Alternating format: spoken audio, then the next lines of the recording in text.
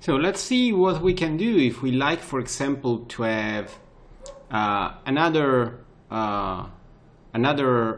peeble.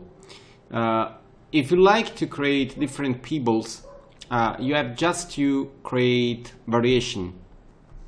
So for example, if you like to have different peeble, we can create a clone,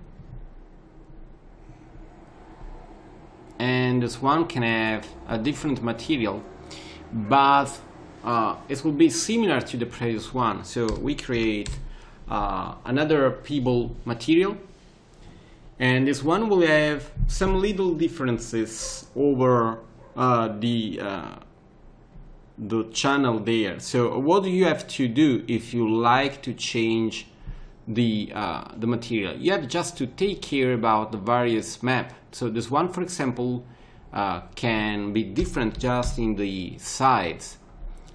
The other layers can change the face, and we can have maybe different sides, and the same can be done for the others. So let's say that this one is 3 and this one is 6,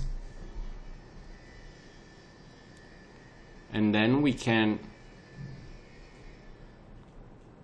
rotate this one, for example,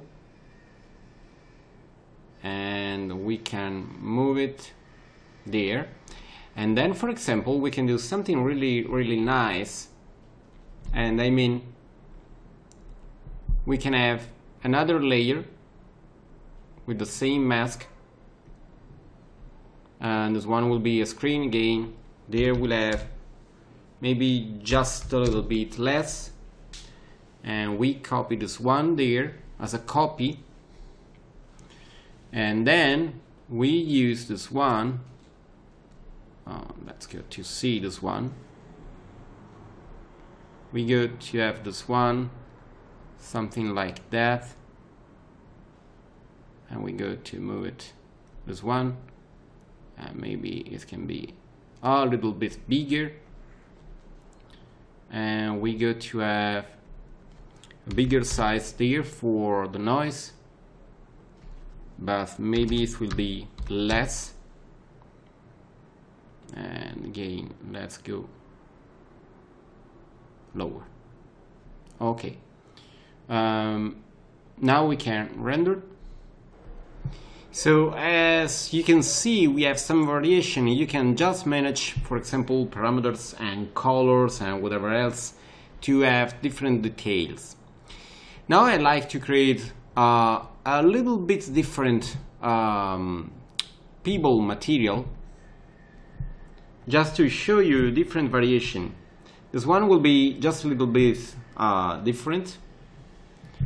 So we can manage, let's say, the peeble number 2, and this will become the peeble number 3, and we can assign this one. So we can have some differences over the material. So this one will be more reflective. I mean, we can have to change there to 100, so it will be more reflective. We'll have a brighter, clear reflectivity, so you see it is more, we have less glossiness, and also there it will be more visible for the highlight. The IRR is the same, but will change a little bit also the material. So we go to manage the first layer, and the first layer will be maybe just a little bit brighter, nothing so much, maybe 20. So other things we can do is to add different details over the surface. So we can go there, add a new layer, and this one needs to be moved down, and it will become the second layer. So let's go down and let's go there. Okay, This one will be again a cellular, and we'll tune it to have a bigger size. We'll use the default size there. We say that this one is fractal and we have more detailing. We go to have an higher spread to have, you see, let's wait for the map. It is too slow, so it is better to continue with this one, and we can have this this value. Maybe we can have a little bit more there.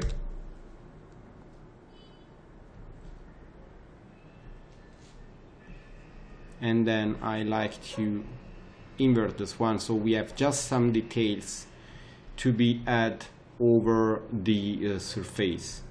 Then we can use this one as a screen, as we done for all the other.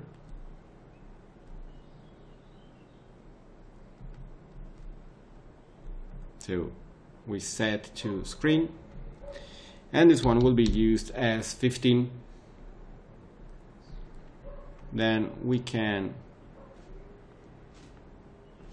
rotate a little bit both maps. Okay, and we can make a preview inside our rendering view just to see how it is going. So press render. So as you can see, it is a little bit different than this one. It is more clear, so you can control the colors. It has different details and it is more reflective. So in this case, you can also change a little bit the bump to have less bumping over the surface, and it will be a nice addition. So let's go out. In this case, now we have the 3 peebles there, and we can move to the next one, this one. So let's select both the ground, zoom to just the rock, and then now we can work at this new shader.